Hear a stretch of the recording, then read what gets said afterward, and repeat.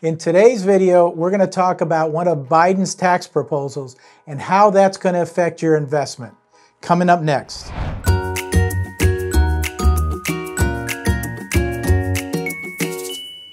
Understanding new policy proposals and their potential impact on your business will help you make the best decision when it comes to asset protection and real estate planning. The new Biden administration brings a wave of new policy shifts that will impact property owners, landowners, and investors. Before we begin, make sure that you subscribe. I'm working hard on this channel to bring you over 40 years of real estate experience. I've been a broker, mentor, and investor. I want to help the new and experienced investors, those who want to create the life they've always wanted through real estate. Let's jump on in.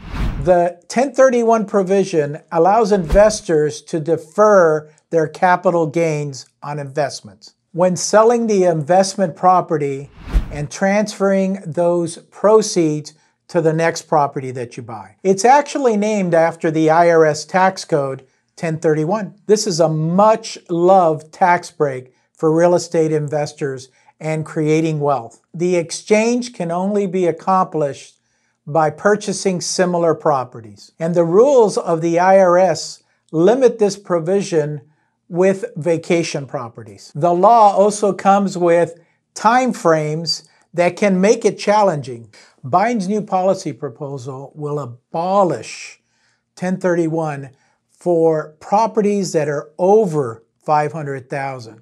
So if you've got a property that's appreciated in value up to $510,000, it goes away. You are going to have to pay the taxes on that property when you sell it. Okay, so what does that mean for investors? Okay, that means that, again, if I have a property that's $500,000 or below, I can still continue to defer those gains on that property.